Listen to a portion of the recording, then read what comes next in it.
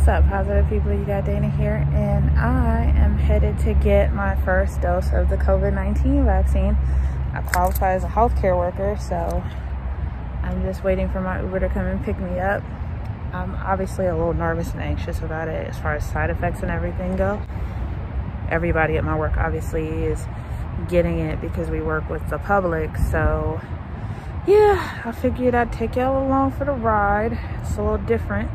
Obviously I'm trying to be a little discreet about showing y'all my office building, but yeah, I'm headed down to the Seattle Infectious Disease Clinic to get it done.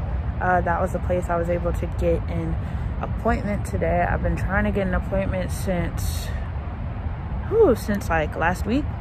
They had me on a lot of different waiting lists, and it's just honestly like luck of the draw, in the same way that like it was to get my first COVID screening. So I'm not gonna lie, I'm a little anxious. I have this like nervous tick where I get coughing fits when I'm nervous or scared. Sometimes it happens like when I'm driving with people. As y'all know, I got rear-ended, what was it, like 2 summers ago? And ever since then, I've been really anxious riding with people and just being in the car and stuff. But yeah, in a little bit, I will be down off Olive Way getting my first prick, and then hopefully in 3 weeks they will give me a call to schedule my second. And then yeah, finally ditched my last weave, and we're doing something a little shorter since it's a little warmer out. But yeah, we'll see how this goes. Till later. So I just got to the building and these elevators are sketchy. My destiny is in here. Let's do this. Get over it. And apparently I'm at the wrong place. So back to the elevator I go.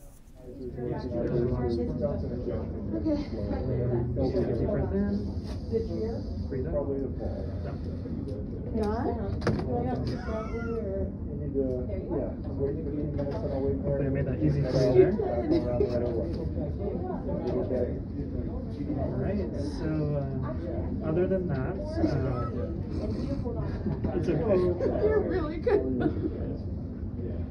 I'm going to send you to the other side of this table here. The young woman there is going to help you schedule your second dose. And then after that, you have to hang out for about 15 minutes and I'll be there. So. Thank you. Yeah, of course. Well, that was fun.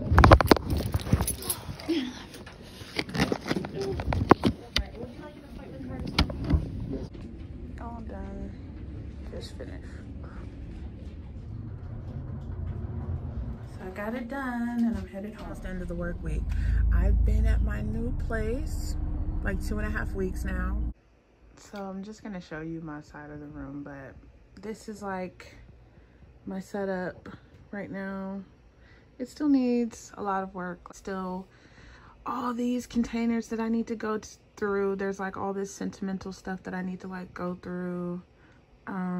But yeah, I got my little desk over here. You can see my YouTube camera right there. Obviously it's carpeted. It's finally starting to feel homey. All the boxes are unpacked. I have this small corner of crap that I have to find a place for because we ridded ourselves of a lot of hand-me-down furniture, and I gave Marley some stuff too to kind of flesh out her area. Today I'm supposed to be getting this like foldable table through Amazon. I'm hoping that it works out. It's supposed to be a bit more minimal. My only concern is that, you know, it's like cheap Amazon table, it might be chintzy. The shelf came yesterday. I had this wardrobe at my last apartment actually, and then I got this desk recently, and then this was actually a gift from a friend. So yeah, we're getting there slowly but surely. And then obviously I'm not the only person in this room, so there's a whole other side of the room. New place is cool. Carpet I'm not crazy about, but I'll be honest, it's a lot easier on the feet, so that's cool. You know, I've cooked my first meals there and everything. The kitchen is cool. I'm still getting used to the counter space because it's a good amount of counter space, but I also have a microwave that's really large, and right now I'm kind of debating whether or not I need to see about getting a smaller microwave and then potentially selling the microwave that I have now to regain some of the counter space back, because otherwise it's really fun, you know, cooking in that kitchen with all the counter space that I have and kind of how everything's set. Fridge.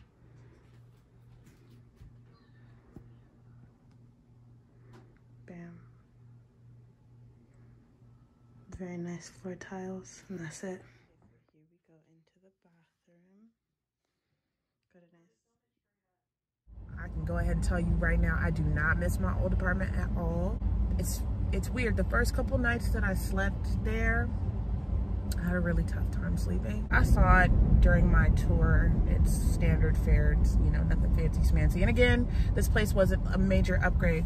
More than anything else, I moved because I'd been at my place for 5 years and my landlord wasn't maintaining anything. It was getting to the point where, and I noticed that's something that landlords do when they want you to move, they don't fix anything. So I was coming out of pocket for stuff. And when you're renting, you don't want to come out of pocket.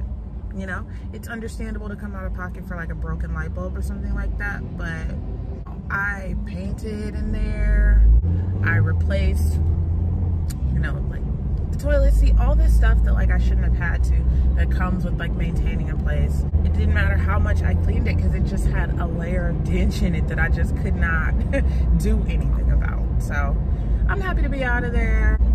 The walls were tan in the last place, the walls are white in this place, so the place just feels a lot brighter. There's also a lot more daylight coming into the apartment, and just like last time, this move was like abrupt and random. You know, I'd had it in my mind for a while. Somebody in the comment section even said like, yo, I thought you were like happy where you were, and no. I never said I was happy. If you listen to the videos, you can hear that like I'm just making the best of the situation, and that's my attitude overall. Like I have done the alternative.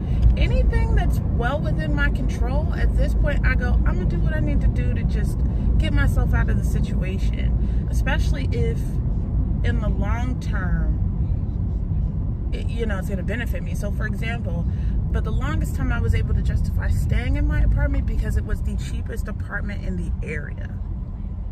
Once that stopped being the reason why, once there were other options, and listen here, I never said that I wanted to like move into something dope looking over the city with like high voltage ceilings. I just wanted my standard of living to be standard, and it was starting to become substandard, and my rent was not staying put, it was going up. The only reason why I believe over this last year my rent hasn't gone up is because of COVID. And just keeping that in mind, just knowing that like, hey, once this COVID stuff is over, he's probably gonna read me for rent. I didn't want to stay knowing full well in my apartment every time I'm coming home from my job, where I'm working my honest 8, where I'm putting in work.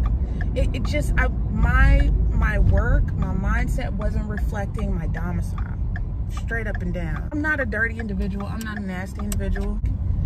There's stuff you can do. I bought a carpet cleaner, which I'm happy that I did buy because my new place is more carpeted. But, you know, I did a lot. I tried, you know, I definitely did a lot to try and make the best of the situation. And I look forward to showing y'all the new place really soon. I just needed the time to get acclimated to my new home. I hope y'all like my new weave. I'm gonna put it in a pony for work, but she's cute. Got her off Amazon too. And honey, Amazon, the looks may, you know, the odds may, you know, vary. Results may vary rather with Amazon. So anyway, I gotta go into work. Till later. Peace. Positive peace.